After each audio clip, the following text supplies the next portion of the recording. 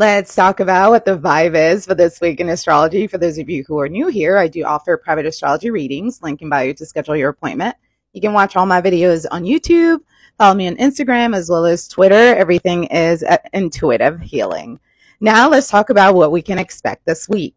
The biggest change this week is that Mercury is now in Aquarius. So we have Sun in Aquarius and Mercury in Aquarius. Whenever you have, two major placements in the same sign, that's always going to intensify that reaction. So it adds an element of unpredictability because both of them are pulling at that same energy. So Sun in Aquarius, Mercury in Aquarius, what we can expect is communication that is direct, that is fast-paced, and that is also challenging.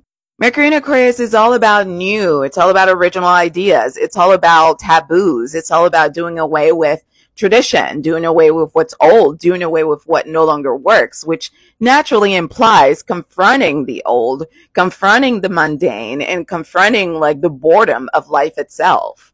Mercury in Aquarius wants us to be honest. It wants us to be objective. It wants us to also be progressive. So let's look at things for what they are, no matter how ugly they are or how terrible or broken they are. Let's be honest about how things really look. And then let's talk about ways to move it forward. And yes, sometimes that veers in the territory of wacky, of bizarre, of weird, of unheard of. But that is the point. The point is to challenge ourselves mentally to really create something that has never existed before. Ideas during this time are going to be spontaneous because our creativity or invention is at an all-time high.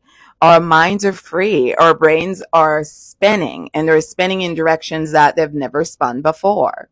So you should not be surprised if you have quite a few aha moments until, March 2nd, March 3rd, and primarily because Mercury is devoid of emotion. So when Mercury is in Aquarius, if there were issues that you were debating with yourself or you were fighting with someone else about that were more emotional in nature, now you're going to be able to look at those issues from more of a rational point of view because Mercury in Aquarius is all about the facts, the hard, cold facts, and how do we move forward.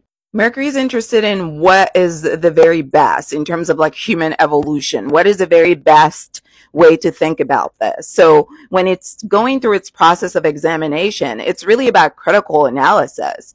Again, devoid of emotion. So do not be surprised if people are communicating in ways that come across a little bit ruthless. The main thing to watch out for while Mercury is in Aquarius and Sun is in Aquarius is to be mindful of our sensitivity, to not lose sight of the fact that we're still human beings with emotions and feelings can sometimes get hurt. So just be cautious and be kind.